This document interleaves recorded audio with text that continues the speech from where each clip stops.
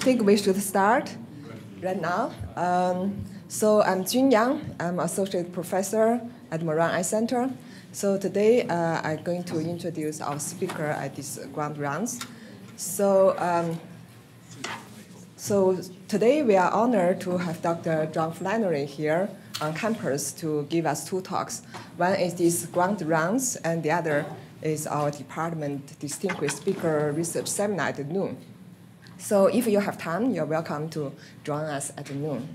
So Dr. John Flannery is currently the professor of vision science, molecular and cellular biology, and neuroscience at Helen Wills Neuroscience Institute at UC Berkeley.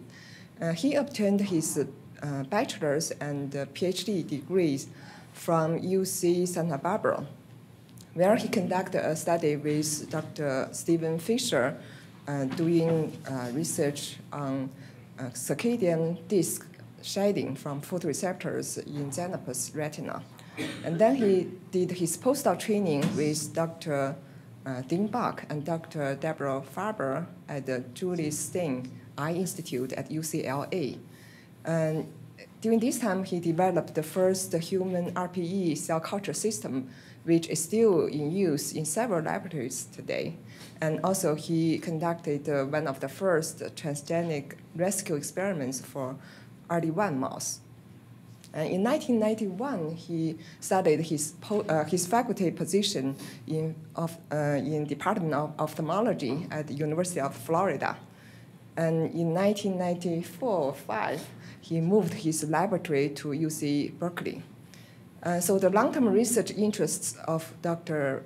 Flannery are the genetic and the biochemical aspects of inherited retinal degenerations and develop treatments, gene therapies for this group of diseases. His lab studied the normal retinal function and disease status by developing and characterizing small and large animal models, and also design and develop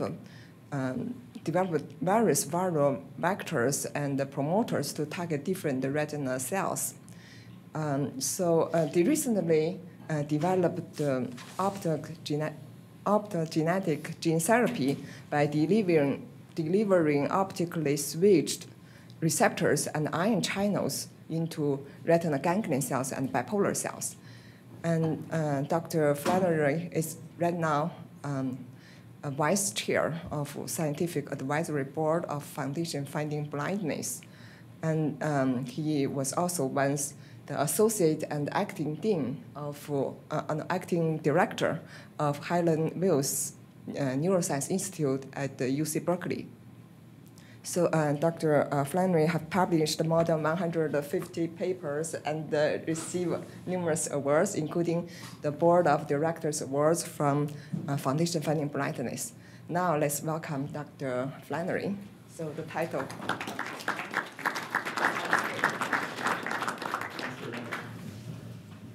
Thanks, June. Thanks for coming. This is clearly not the title. Thanks for inviting me. I've changed the title from your program.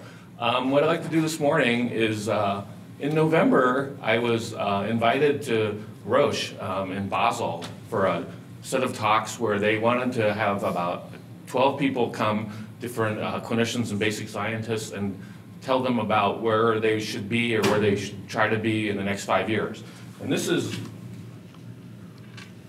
the Roche that owns Lucentis, so I kind of felt like they were doing okay. But they said, we were sure that injecting Lucentis every 6 weeks in patients is not going to last forever, and so we want to start thinking about what to do in the future. So, of course, since they're Swiss, they had to change the title of my talk, something that they like, and put their logo on it. But then they said, as soon as we got there, they arranged the meeting so that everybody sat in a circle. You had to wear a headset to talk. It was very much like a TED Talk. They were trying to be really hip, even though they're Swiss. And then they said this thing that's a very loaded term in San Francisco. They said, we really want you here the next day and a half to be disruptive. And when we think of disruptive in the Bay Area, we think of like 3 first-year residents, like in a garage, making an app. And this is where we are, right? They have 2 40-story buildings. They have thousands of people. They're like the least disruptive people on the planet. Anyway, I thought for the next half hour, I'll give you the talk that I gave as sort of a, where would ophthalmology it may be going as far as the kinds of projects that we work on in my lab over the next couple of years. So one of the things that's become quite clear over the last couple decades, particularly in my role working with the Foundation Fighting Blindness, is that initially Ted Dreija and Peter Humphreys found in the 80s the first gene that was causative for retinitis pigmentosa, which was a P23H mutation in rhodopsin, which is a kind of dear to my heart because it's an Irish immigrant that was the founder that came to the United States. So this is not found in the UK. The first patient with this is American. Anyway, everybody thought, oh, we found the first RP gene, we're finished. People that do medical retina have been a little bit too good at this, so now they're up to 265 different causative genes for retinitis pigmentosa. And Steve Dager in Texas has to maintain a web page, which basically changes every day as people find new causative genes for inherited eye diseases. The good thing about this, if you think about it, is that this looks like it's actually plateauing, and people that do medical genetics say that this is probably all the genes for most of the large families. There's still going to always be small families that aren't on this list, and there are always going to be new random mutations. But the numbers, 275, is probably somewhere in the ballpark. It's not going to be twice that. Now that we know a large number of the genes of patients that come in the clinic with progressive blinding diseases, you can start looking at what they encode, and what you can see is that they encode almost every biochemical process in a basic biochemistry textbook. You can find mutations in mitochondria, in ciliopathies for making the structural proteins of the cilia, lipid metabolism, almost anything that you can think of, there's a set of patients that have a mutation in that.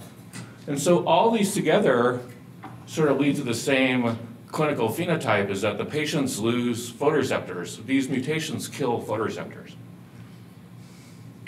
And so what you see in a combination between looking at the genetics and looking at the biochemistry and then looking at really high resolution imaging is that most patients have mutations that are rod specific. Their rod photoreceptors die first. There's a few cases where the patients have mutations in cone specific genes, and those are like achromatopsia, blue cone monochromacy, red-green color blindness. But almost all the rest of those 265 are rod-specific or rod-killing mutations. So what you see in the clinic is that there's a few cases. One is congenital stationary night blindness, is very rare as a bipolar cell. There's nystagmus that's in amacrine cells. Glaucoma is probably something to do with ganglion cells, but the rest of them are up here in the rod photoreceptor layer. And so what you see in the very, very late stage disease patients with inherited retinal degeneration is that they end up with basically no rods and no cones, but the imaging suggests that they still have the second and third order neurons, the bipolar cells and the ganglion cells, for decades. So what I'm going to do for this talk is explain something about the first part, and then at the end I'll talk about therapies for patients that no longer have any photoreceptors. So when I was a postdoc at Joel Stein, we got a few donor eyes that were quite informative. And this is a 17-year-old patient that had a retinitis pigmentosa mutation. You can see this is the typical appearance that you see in a inherited retinal degenerations patient, is that they have healthy RPE and choroid, and in the central retina, here's the macula and the fovea, they have quite intact, if not normal, foveal cones and macular rods. And you can see as you move out of the macula, you see progressively more and more degeneration of the photoreceptors. Here's photoreceptors with short outer segments, but there's good RPE and good choroid. And as you move up further, you can see that there's highly disorganized photoreceptors here. There's just one short outer segment. So most of the patients for most of those mutations end up with some progression like this. Now there's a few examples where the disease mutation is in the retinal pigment epithelium. One of those is choroideremia, and this is a case of a woman that was a carrier for choroideremia. So she had patches of area where the choroideremia gene was expressed and other areas where it wasn't. You can see here's an area where the RPE is normal, You can see normal photoreceptors. Here's an area where the RPE is abnormal, and we have very truncated photoreceptors. Here's sort of an edge of one of these punched out areas where there's photoreceptors until there's no more RPE. And then there's areas with no RPE and no photoreceptors. So this is a very rare situation. But this is a defect where the retinal pigment epithelium has the disease mutation, and it kills the photoreceptors as a result of killing the retinal pigment epithelium. So this is actually quite rare from what we know of what the genetics of the diseases are.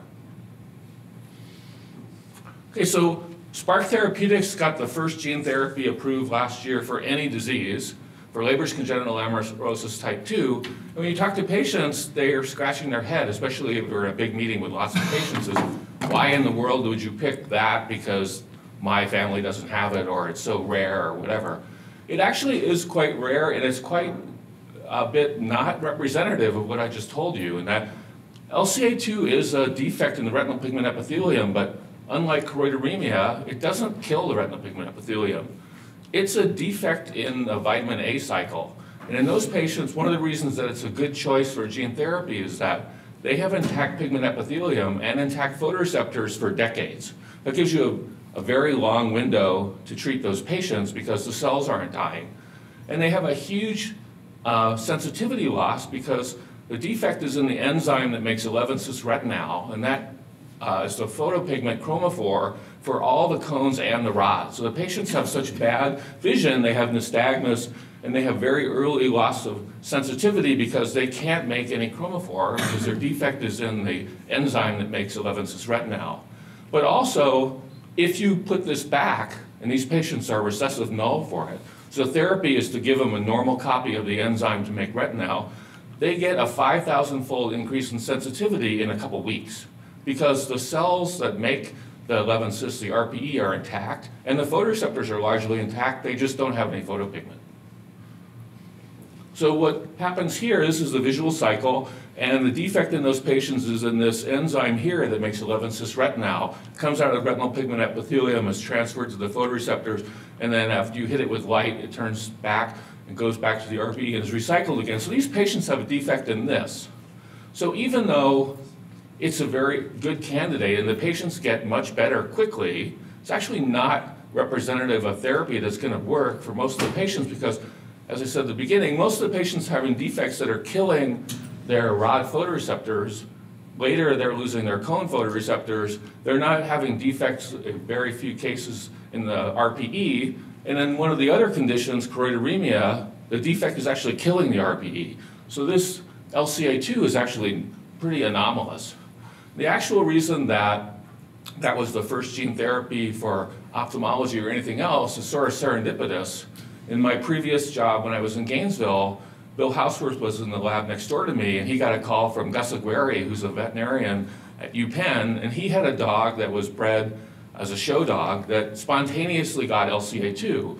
And so that was really the instigation of this project. It wasn't designed by a company. It wasn't designed to treat the largest number of patients or have the best phenotype. It was pretty serendipitous that the dog appeared with that mutation, and that the characteristic of disease is actually quite amenable to gene therapy. So here's a slide from Sam Jacobson that suggests if you're going to do gene therapy for other diseases, maybe the ones that are more typical of what you see in the clinic, it depends where in the state of the degeneration the patient is as to what therapies are going to be appropriate for them. So in the case where the retina is normal looking, where they have the full complement of rods and cones, you probably have more options. And one of the options would be, like in the case of LCA2 with Spark, you identify the gene defect in the patient. In that case, it's the enzyme RPE65. And you put back a normal copy. You correct that one gene defect. As long as all the cells are still there and you can put back that one gene, that's probably the best therapy. No one's going to beat that with anything else. However, as the patients are in later and later stages, they're losing photoreceptors. Some stages, the retina is getting edematous and getting thicker. It's ultimately getting thinner. At the very end stage, they don't have any photoreceptors at all. They have no rods and no cones. So no matter how good your gene therapy is and how well you know exactly what's wrong with these patients, you can't do gene replacement because the cells you're going to do the gene replacement for in this case are not there anymore.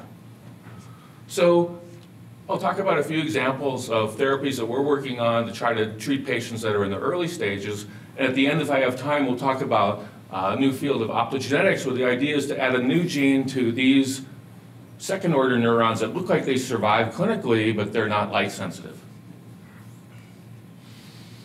So as I said, the gene therapy for almost all the 260-something mutations is going to be targeted primarily to rods, because that's where the site of the mutation is in almost all cases. So what you're going to want to do is you're going to want to put the therapy between the photoreceptor layer and the retinal pigment epithelium. And so what you can see here, no matter what stage you're at, whether your idea is that the patient has large numbers of rods and cones and you want to slow their therapy by either giving them stem cells, or if you know what the gene is and that you have a tool to deliver it, you give them back a copy of that gene, or if you want to give them new photoreceptors and new RPE cells. In many cases, what you need to do is you need to do surgically a subretinal injection, because you have to put either the virus or the cell in the subretinal space. And in the SPARK trial, all the patients are treated by subretinal injection. And there's about 10 other companies that are doing clinical trials in various stages and different clinics, and all those, with one or two exceptions, are subretinal surgeries. And so what you would like for some examples is to switch that from subretinal to an intravitreal approach. One of the reasons for that is that it would be surgically much easier. It's more akin to what you do with a Lucentis injection. Also, it gives you a much bigger area of the retina that you can potentially treat, and the surgery is going to be much less complicated. Okay, so one of the challenges is the viruses that people are using for clinical trials, particularly the one that SPARK uses, were not isolated from ocular tissue. They were isolated from patients, from serum, or from different systemic tissues like the liver or the kidney or the lung. They're not necessarily optimized to transfer the gene that's in that virus to retina. What's nice about it is that, in the case of SPARK, if you put that virus in the subretinal space, it's actually quite good at transferring the gene for RPE65 to the retinal pigment epithelium. But it wasn't engineered. It's really just serendipitous that it does that. But an example for almost all these where the patients are recessive patients, where they're missing an enzyme or they're missing a protein, and you know exactly what it is, and it's only one gene, the therapy will be, the most elegant one would be to replace that. And that's what SPARK does. And in those cases, almost always the target's going to be rods and cones, except for in the case of LCA2 and choroideremia, where it's RPE. And in glaucoma, it may be retinal ganglion cells. The jury's still out for what the target and the mechanisms are for glaucoma. It turns out for a secreted factor, there's a couple groups that are trying to do the genetic version of Lucentis and Eylea. So S-split is a soluble VEGF receptor. It looks like it doesn't really matter, because like you're doing with an injection of Lucentis into the vitreous, all that matters is the amount of the dose, if you will, of the protein. And if it's secreted, it doesn't really matter what cell it's secreted it from. It matters how much and where it goes in the retina. So in this case, it probably doesn't really matter if you get it in the RPE or the photoreceptors or some other cell. And you probably wouldn't want to do a subretinal injection for this, because it seems like it's an unnecessary surgery to make a detachment. So fortunately, the gene therapy trials for LCA2 and the other conditions are actually going quite well. Now there's 244 eyes, it's probably more than that by this week, that have been injected with different virus vectors in the different trials. So far, there's been not a single what FDA calls an adverse event, where it was uncontrollable uveitis or a tumor, or no one's been enucleated so far. So it looks like it's quite safe as far as using viruses in the subretinal space. And the FDA is getting more comfortable with this idea of doing a subretinal injection of a virus to deliver a gene for an eye disease. The interesting thing is the FDA, their outcome measures that they accept for these trials is remarkably low tech. They don't allow OCT, they don't allow electrophysiology, they don't allow visual fields, they allow acuity, and SPARK has built an obstacle course, which you've probably seen, where the kids navigate through a dimly lit room. So the FDA does not like, for these trials, most of the things that you use in the high-tech clinic as a readout. They want the lowest tech readout as possible, maybe because they're more reproducible in different centers. So they don't allow any of these things for the LCA2 trial. which is sort of surprising. So there's quite a few that are ongoing that are not approved. Spark is actually approved for commercialization for LCA2. You can write a prescription for it now. The biggest concern with that when you talk to patients is the price, where it's $800,000 per patient. Choroideremia is in the phase 1-2 in several different centers, and there are several other genes that are in several different stages of phase 1-2. And one of the things that's surprising is that some of these incredibly rare conditions have multiple clinical trials run by multiple companies for the same very rare disease. And in many cases, there's absolutely none of the 250 genes that are known that anyone's looking at. And so the reason for this is sort of the same as what I said at the beginning, is that these are not picked on the basis of their prevalence. They're sort of picked at the ones that they have a gene that fits in the virus, and that the gene is known, and the size of the gene and the way it works biochemically is understood. So to some extent, these companies are running on the basis a trial and picking a disease on the basis of what their toolbox fits, not what the patient need is. So it goes on, there's more and more. You see for RPE65, there's more than 3 companies that are working on the same disease. The projections are there's maybe 2,000 or less patients with RPE65 defects in North America. Okay, so one of the things we did in the lab for the last couple of years is try to see if we could re-engineer the virus that people are using. Everyone's using adeno-associated virus. What's good about adeno-associated virus is it's incredibly safe. About 80% of the population are already serum positive for it. You've been infected for somewhere in the hospital by it. It doesn't cause any pathology in the normal case. And it looks like in many cases it's good. In the case of LCA2, it's good at transfecting retinal pigment epithelium in just the serotype that naturally occurs. However, one of the things it doesn't do is it doesn't penetrate through the retina from the vitreous. And that's the reason for the surgery requiring the subretinal injection. So what you see is that if you take unmodified AAV, serotype 2 or the other naturally occurring serotypes 1 through 9, if you take a normal eye, whether it's a mouse or a macaque, and you inject those particles into the vitreous, they only go to the first layer of cells. You see them very efficiently transfect retinal ganglion cells, but you see no viruses in the middle of the retina and absolutely none in the photoreceptor and RPE. If you put the same virus in the subretinal space with a bleb, what you see is they're very good at infecting photoreceptors and RPE, but by the same token, they don't travel backwards towards the ganglion cell layer at all. And so here's some examples that we did early on just to show the difference. If you take one of these viruses, this is AAV2, and you put a green fluorescent protein in it so you can see where it goes, if you put it in the subretinal space, you can see it basically makes expression of the gene of interest. This could be the disease treatment gene, but here it's the fluorophore. It makes the treatment the size of the bleb and the locations of the bleb. So when the surgeon's making the bleb is sort of a random shape, and it's in some cases a random location because the surgeon may put the needle here and the bleb may migrate towards the periphery. If you do the same virus with the same volume, with the exact same gene, you do it in the vitreous, you see you get expression all the way out to the aura, but in this case, these are retinal ganglion cells. In this case, it's photoreceptors and RPE. So that's what's diagrammed here. And in most of the patients, what's happening is the treatment in the clinical trials is a subretinal injection of under 200 microliters into the subretinal space between the photoreceptors and the RPE. And what you're doing is you're putting the particles in contact with the cells you want them to treat.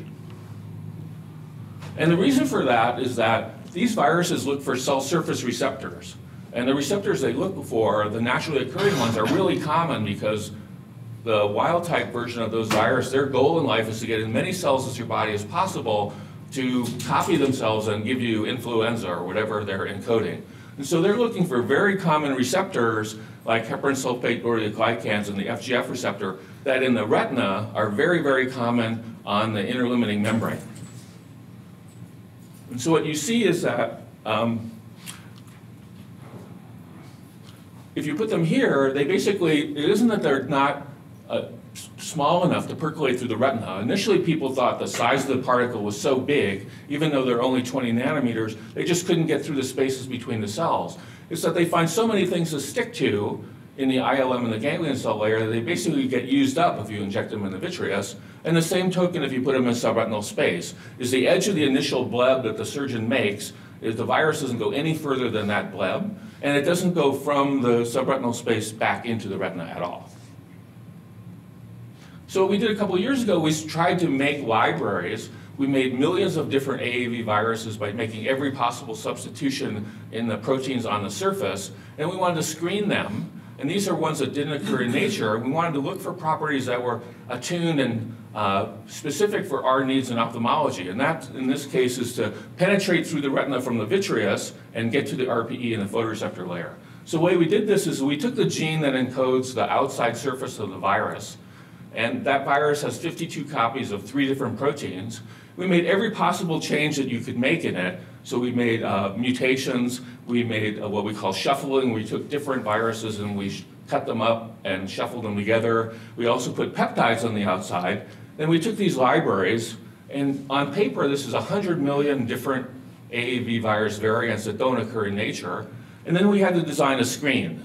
And so in our case, for the eye, the screen is to inject the libraries of all these millions of variants into the vitreous, and then wait a few days, and then collect the retina and look for which ones that won in this competition for getting to the photoreceptors and the RPE. And what you can see is that as you do this, what we did is we inject it into a monkey or a mouse. We wait a few days, we isolate the retina, we take out the winners, if you will, then we do it again. We go around and around and around, and we narrow it down from the 100 million to a very small number. What you can see is that about round 3, they start to converge, and you get some that are very specific for retinal ganglion cells, and you start to get some that are better at penetrating through the retina and getting to the RPE and photoreceptors. So we have 2 goals. The viruses have to get from the vitreous to the subretinal space without a subretinal injection, but they also have to still be able to infect the targets, which are photoreceptors and RPE. So that's what's shown here. You make the library, you inject it in the vitreous. We've most recently done this in macaque. You isolate the retina, you take out the viruses that have made it to the outer retina, you select those few, you do it again, you keep doing it again, you pick a narrower and narrower subset, and you go back around again. And so one of the best ones that we found from the vitreous will transduce the entire macula and fovea from the vitreous side with no subretinal injection. What we see is you get further outside of the central retina that's not as good, and the interlimiting membrane in a macaque is probably the major barrier that we need to conquer. But for this, we see that we're able to transfect the entire fovea and macula. So you can see here, here's one that was optimized for retinal ganglion cells. So here is the retinal ganglion cell output of the macula and the fovea, and here's another one that shows all the foveal cones transfected from an intravitreal injection. This is 50 microliters of one of the best variants that we selected. And in cross-section, you can see it's very efficient in infecting the retina and the central retina. You can see these areas here, which I showed you as the spotty areas in the fundus picture. What you see is where there's a retinal vessel that's against the inner retina, it looks like the retina's thinner and the viruses will get through there. And in the areas between the vessels, it still has a big barrier by the interlimiting membrane. So it looks like the ILM barrier where there's a blood vessel that touches is actually less of a barrier for the virus. We also found one that infects Mueller cells and no other cells. So for some applications, like secreting S-FLT, for example, for neovascular AMD, this may be a good target because it's a radial glia that runs through the retina. It goes from aura to aura, and you can easily get to the end feet of Mueller cells from the vitreous. So another therapy that's coming on for patients that are not recessive, all the patients that are being treated in those trials I showed you on the previous slide, they have recessive RP in that they're missing some component. So patients that have dominant usually make a toxic protein. And so giving them a normal copy is not going to be enough. So Editas, for example, one of their first targets for CRISPR gene therapy is CEP290, another rare inherited retinal degeneration. But instead of putting back CEP290, they've generated this virus, which has a Cas9 CRISPR, which will take the mutations out of the Cas9 gene and swap them back to the wild type sequence. So they're recruiting patients now. The virus they're using is AAV5, so they're going to use a subretinal injection approach for this. And one of the issues is going to be that the area that's treated is going to be the size of the bleb. And the surgeon is going to be nervous when they're making a really big bleb, and maybe even more nervous if you're detaching the fovea and the macula. For other diseases, the CEP290 approach with one virus doesn't work, and so there's a group that's trying to fix mutations in rhodopsin, and for that they need to make two viruses because the CRISPR is actually too big to fit in a single AAV virus. Another project that we've been doing for a couple years is in collaboration with José Sahel, who's at the Institute of Vision in Paris. And what José found is what I showed you at the beginning, is that we now know that almost all of those mutations kill rods, but many of the patients ultimately go blind, and the gene defects in the cones are pretty much only color blindness. So what's happening is that they found is that genetically normal cones require a secreted factor that they get from rods, and that's called rod-derived cone viability factor. And what happens is that the rods secrete this factor, and it controls the glucose uptake of cones. And when the rods finally get to about half or 2/3 of them missing, you start to see patients are losing cones, even though the cones are genetically normal. The reason for that is that they're losing this factor that's secreted. So the therapy that we've been working on is, can you just put back the rod-derived cone viability factor, even though it's not going to help you keep the patient's rods around? Can you keep the cones around by supplying the secreted factor? So the diagram of how it works is that rods secrete this factor called RDCVF. It binds to a receptor that's only on cones called basogen-1. What that receptor does is it controls a glucose transporter. So the reason the cones die in these patients is that even though they have plenty of glucose in the subretinal space, and you can even inject glucose, it doesn't work because they won't transport it in unless they have the RDCVF. So when the rods are gone, the source of the RDCVF is gone. So the cones are actually starving in the presence of plenty of glucose just because they won't take it up. So the therapy is, can you just add RDCVF and secrete it and keep the cones around? And so you can see here, here's a set of experiments where we put a virus with a gene for RDCVF, and the upper panel is eyes in mice that have inherited rod disease. And you can see that the red is the number of cones. They're losing dramatic numbers of cones. You can see if you add back RDCVF, the number of cones in the other eye of the same mouse is dramatically much more. You can see here the difference between the uninjected eye and the injected eye. So even though this is far from a perfect therapy and that it doesn't help the patient's rod mutation, it looks like if you supply this factor, the patients may be able to keep their central cones for quite a while. We've recently done this in a transgenic pig model that Maureen McCall made of RP, and you can see here's the number of cones in a wild-type pig. Here's in the RP pig, there's basically just little nubs of cones. And here's an eye that's injected with the AAV for RDCVF in the vitreous with the same mutation. So it's showing that most of the cones in a pig, and surprisingly pigs have more cones than people. I was surprised to find out. It's actually quite good at an intravitreal injection will keep the cones around in this transgenic pig for months.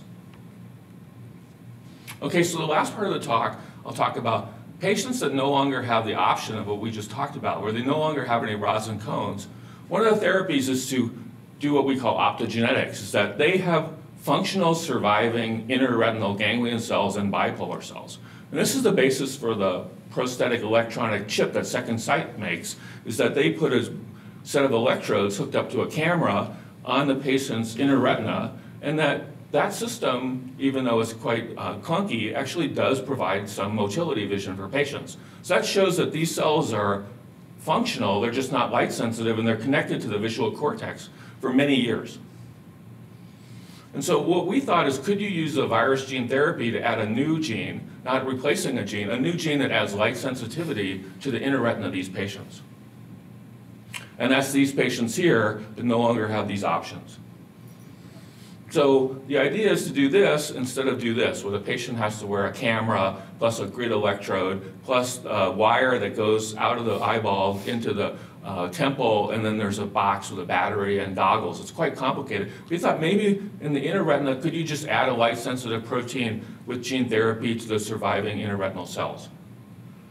And so what we found is that in blind mice, RD1 mice that have no photoreceptors at all, they have no rods and cones, the the limitations of other approaches that people have tried is that the sensitivity for optogenetics has been so low that the patients that are tried in the Retrosense trial, for example, they can only see at the brightest, like Florida at the beach at noon intensities, 10 to the 15 photons per square centimeter. And at any intensity less than that, they can't see anything. So what we wanted to do is to design a therapy that would work in normal lighting conditions, sort of like we're in now, and be fast enough so that patients could have motility. And so we're using the same viruses that I showed you. It's an intravitreal approach. It's really amenable to an intravitreal approach because we're trying to infect ganglion cells, not photoreceptors. So this is a relatively easy target for us. We're using some of the viruses I showed you earlier that we did on directed evolution. You can see here it'll get all the ganglion cells that are the output of the macula and the fovea with one transfection. And so we've been using, which many people told us wouldn't work, we've been using the cone opsin, the normal photopigment for middle wavelength cones, and transferring that to retinal ganglion cells. What we find is that it's sensitive enough to be functional in these animal models at the lighting that we're in right now. So what you can see as you express it is actually quite fast. This is a 472 nanometer light flash. You can see it responds to the flash in ganglion cells quite quickly. It's fast enough to respond to 50 hertz, which we think is fast enough for motility vision. This projector is probably flickering at 60 hertz. So then we wanted to test how much functional vision can you get with this system. So this is an animal, has no photoreceptors. We made a cage with a partition. We train the animal by giving it a mild shock to its feet, and it learns that if it can recognize the difference between a pattern, which is on a regular iPad, on either side of the cage, it can move to the side of the cage to avoid the foot shock. And so we have an iPad with parallel lines that are vertical versus horizontal. You can see that after the optogenetic transfer to ganglion cells of cone opsin, the animals can actually do this simple task as well as the animals that are normally sighted. And we found that you can do this task over 3 log units of adapting light. It's not nearly as good as photoreceptors where there are over 12 log units, but it does work in most indoor and outdoor lighting conditions, so it does have some adaptation built in. And more recently, we built simpler tasks. This is just a box that has an animal with a bunch of toys in it, a ball, a triangle, and a cube, for example. And what you can see is the untreated RD1 mice that are completely blind. What they do is they basically skirt around the wall, and they don't explore any of the toys because maybe they don't even know that they're there. What you see is a rhodopsin treated mouse, which we did earlier with putting rhodopsin. They do more exploration than a blind mouse, but they don't do certainly a normal amount. Here's a wild-type mouse. What you see is they explore all the walls of the cage and all the toys, and they make quite a complicated path. And the cone opsin mice actually have as much exploratory behavior as the animals that are wild-type, which is quite surprising. And this is just a box on the bench in the lab in normal room lighting. So in summary, I like to think that the virus gene therapy is getting better, and that we're getting to the point where we may not require the subretinal injection approach very soon. So we've been giving out the viruses that we've isolated that work from the vitreous to companies as soon as they ask for them. And we think that this, in addition to the gene replacement, we'll start to see for dominant disease patients CRISPR gene editing like Editas's approach. And we also are hopeful that the optogenetic approach will start giving some idea of vision, some motility vision for patients that are no longer candidates because they no longer have photoreceptors. So I think I'll stop there. Thanks very much.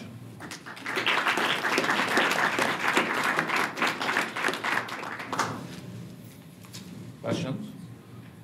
Yes, hi. So this M-opsin optogenetic model, have you tried how fast they dark adapt? How fast they dark adapt? Yeah, how they get the chromophore.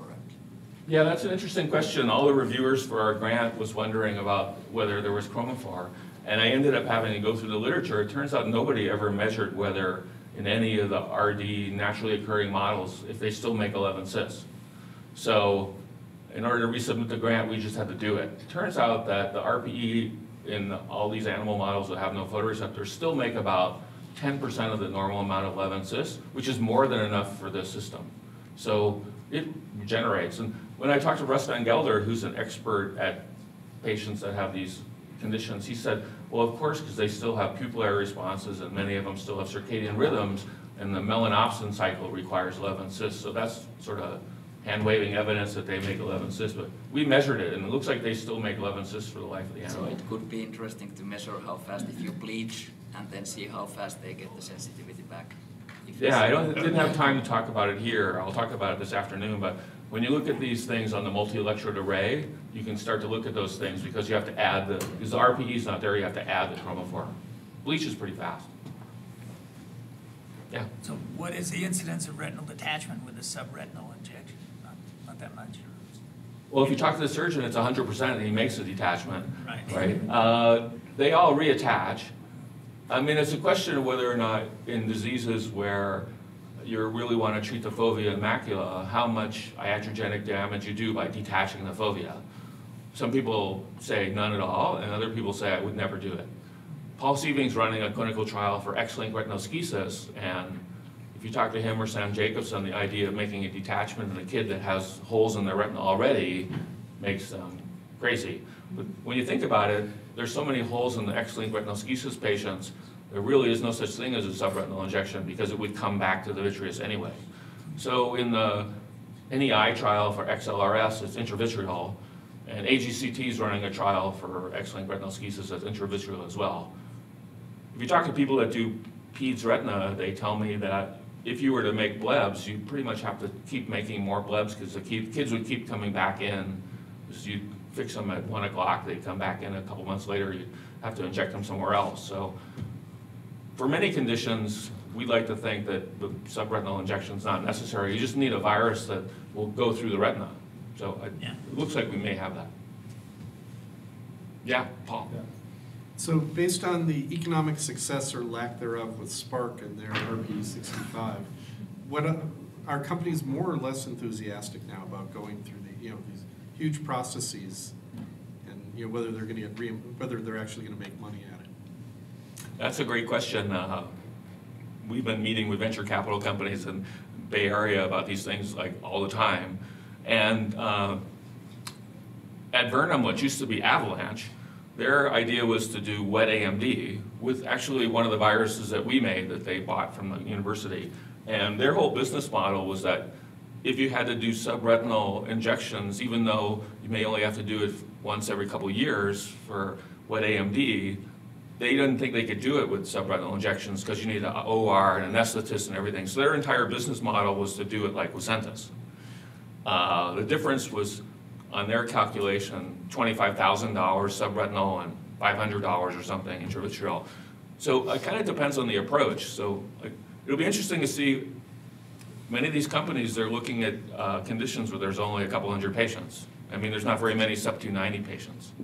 So, but Spark's price is not really based on what it cost them to get to the clinic. The estimates are it probably cost them $200 million to get to the clinic. I think it's just based on what they think they can get away with. So, like Tim Stout told me every patient that he did, he got reimbursed immediately. He said that Medicare reimburses stuff that they've never seen before all the time early, and then they give them trouble for phaco's and stuff, right? So I think for a while, right, it may be that they'll sign off on $800,000, but one of the other big issues is how long will it last? Spark has been saying that it's lasts for the life of the patient. Many of the patients are 8 years out. But Jacobson and Sedation say those patients are losing photoreceptors at the same rate, so that suggests that it's not going to last forever. So, yeah, it's very controversial how the price, but the Lucentis price base is not based on anything other than what Genentech thought they could get. Right? Thank you so much. I'm sorry. Thank you so much for your talk. Just to make sure we have time for our second speaker, we'll move along, and Dr. Flannery will lead another talk today at noon.